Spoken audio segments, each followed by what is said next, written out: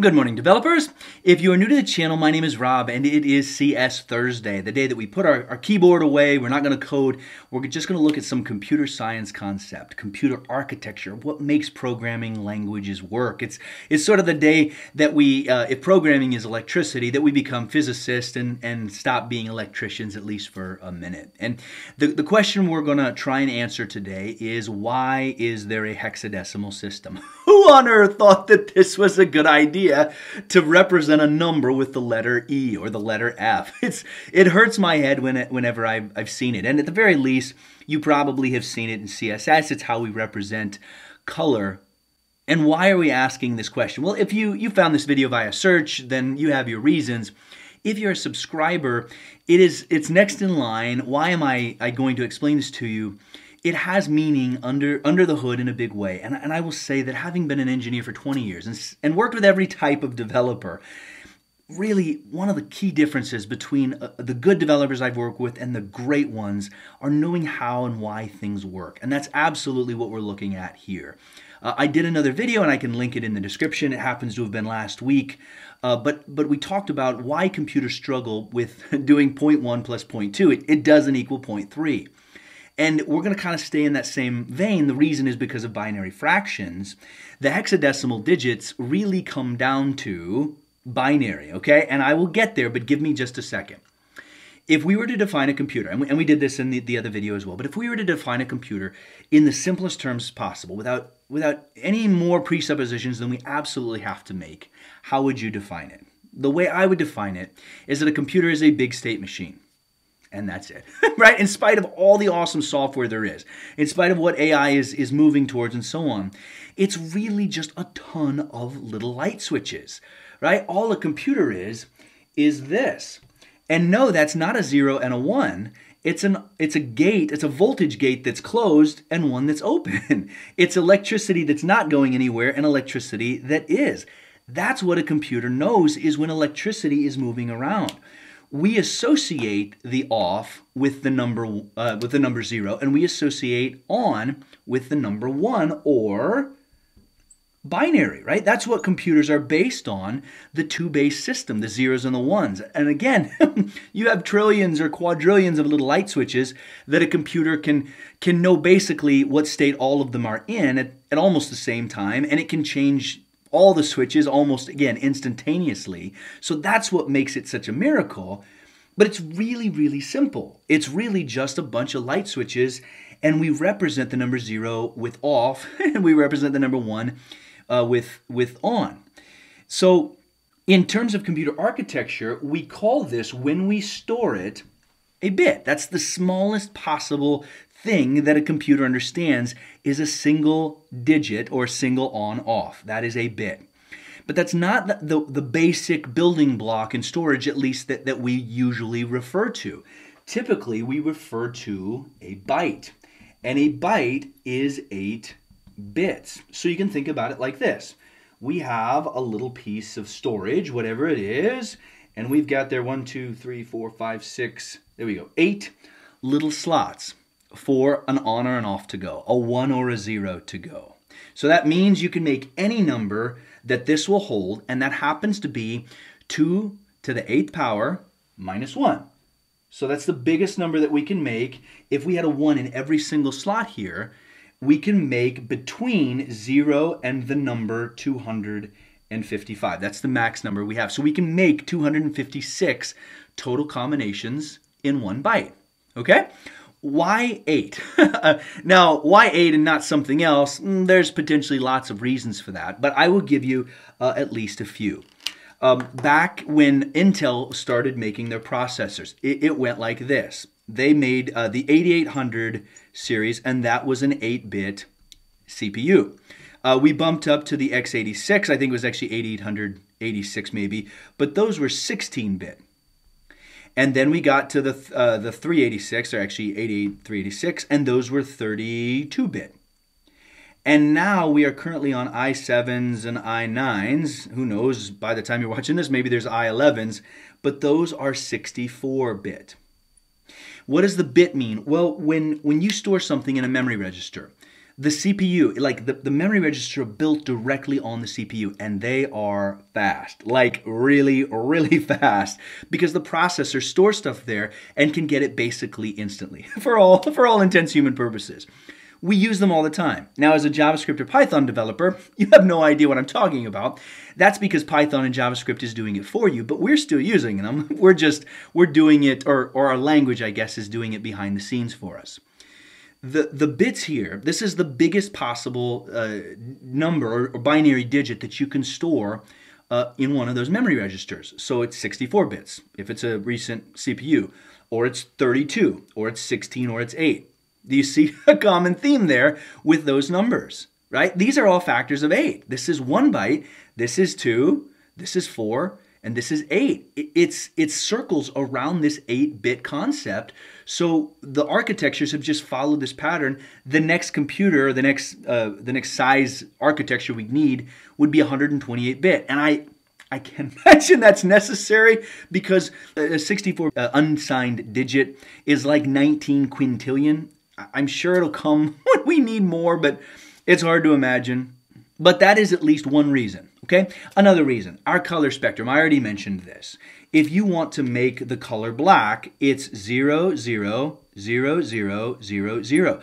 0, 0 is the first part is how much red, the second is how much green, and the third is how much blue. If you wanted to make all white, you would do F, F, F, F, F, F, okay? We're getting to that. But this would be maximum part red, max green, and max blue. 256 is what this number represents all across the board. So we have between 0 and 256. That gives us, you might have heard the term before, but 16.8 million different shades that we can use with this system. And again, these are bytes. This right here is a byte. It represents 256. Same thing here. That's another byte, and that's another byte. It takes 3 bytes to represent almost any color that most monitors can use. 8 is also the building block for our storage system. We don't refer to how many bits there are on a hard drive. You say, I have a 1 terabyte hard drive. We're up to petabytes. Probably pretty soon we'll have exabytes. But again, you get the idea, okay? 8 bits makes 1 byte. And 1 byte is the absolute cornerstone, the building block behind almost all computer storage architecture, okay? Enter the hexadecimal system, okay? Let me clean this up real quick. I'm going to mention one more case for why we use 8 bits. If you want to type the letter A and you want to store it, okay, to a computer, there is no A. There aren't ones and zeros. There's just ons and offs, right? But we store it in the concept of binary. We use the ASCII system, and you can Google ASCII chart or something, and it will show you all the ASCII values. But in binary, the letter A is this. It's 0, 1, 1, 0, 0, 0, 0, 1. That equals the letter, the small a, okay? You can make pretty much any character on your keyboard with a single byte. It is an 8-digit binary number. All right, and if we total this up quick, okay, we're out here. This is the 128 place. This is the 64. So we have 64 plus 32 plus 1 equals 97. So what we have here in decimal is the number 97. But that is really ugly. I don't want to look at that. I don't want to think about the letter A and try and remember how many zeros are there again before I get back to a 1 or, you know, whatever. Computers are good. They're awesome at that. Don't get me wrong. But we can do a 1 better here, okay? How many possibilities did we say there are in this 1 byte, these 8 bits that we have here? It was 2 to the 8th power. 2 to the 8th power because we have 8 slots and there's only 2 digits per slot. All right? So there are 256. I'll put that up here. Do you see a relationship here between these two numbers? That's how many digits we have over here, 0 through 15, right? Or rather 0 through F. Do you see a relationship here that is special? There is one. Okay? 256 is the same thing as 16 squared. We were working down here with 2 to the 8th. Here we're working with 16 to the 2nd. Why? There are 16 digits. We can represent this entire byte with hexadecimal with just 2 digits. So instead of looking at this ridiculous thing, what we do is we can grab these in pairs of 4. Okay, so 0, 1, 1, 0. What does that equal? Okay, so 0 and 1, that's 2. This is the 4 spot, so this is 6, what we have here.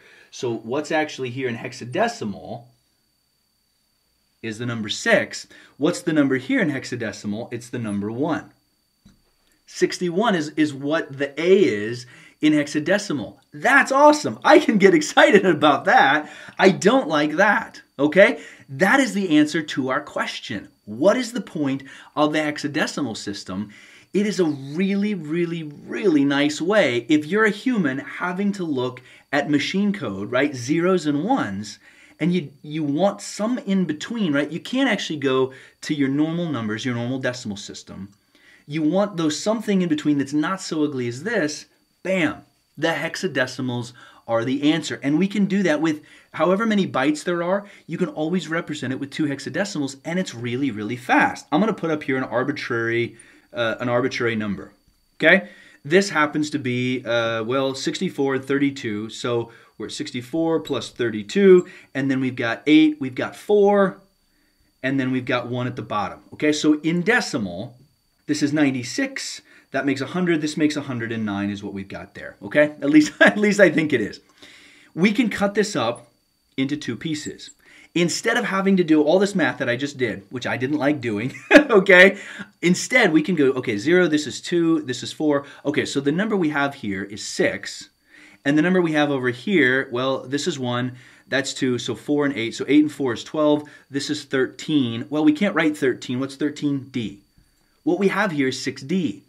That took almost no time, right? And if you get really fast, I'm taking longer to do the binary than necessary, but if you get really fast, you can start representing massive chunks of bytes really, really fast. So we'll do it one more time here. We'll have 0, 0, 1, 1. So this is our first 4 bits, and the second 4 bits are going to be 1, 1, 1, 1. What is that in binary? Or what is that in hex? Well, we're sitting on 3, so it's going to be 3. Over here, we're sitting on the max that we could possibly hold, which is 15, or F. That's 3F. I could have done that in my head because I've seen it enough. With a little bit of practice, you will too. But again, that's why we have a hexadecimal system. Because we're working down here. If you have a memory dump, the blue screen to death in the old days on a 64-bit system, if you were a C programmer and had to look at the memory dumps and stuff, you don't want to see a 64-digit binary number. It's so much easier to break it up into just 2-digit chunks, and that is so much easier to digest. So this is our in-between. Computers only understand on and off. Okay? We have them so that they can represent at least binary to us. But as programmers, we don't want to look at binary. And we can't jump over to decimals. We have the hexadecimal system to stand in place, right? For the colors, for our architecture, for our key values inside our keyboards and so on. Okay? Thanks so much for watching. I will link another CS Thursday video. I will catch you next time.